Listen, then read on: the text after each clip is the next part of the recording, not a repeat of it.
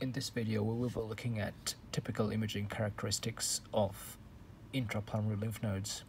Here we have a CT scan of a patient which demonstrates a well-defined nodule which is close to the pleural surface.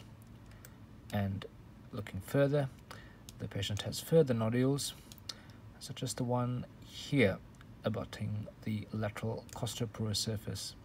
In this case, this nodule is subpleural. Going back to the first nodule, the nodule is not subpleural but is close to the pleural surface. Looking at the coronal image for this nodule, there is a small tag extending from the pleural surface towards the nodule.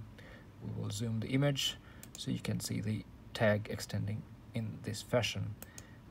The typical characteristics of these nodules are that they are extremely well defined and have this generalized polygonal shaped nature. They are often solid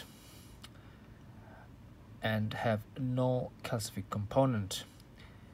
They are a common occurrence in patients and can be divided into periphyseal, peribronchial, or intraparenchymal lymph nodes.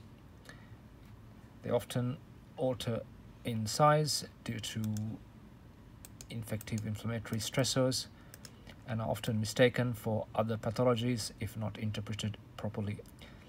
References containing further imaging workup and imaging characteristics of these are listed below.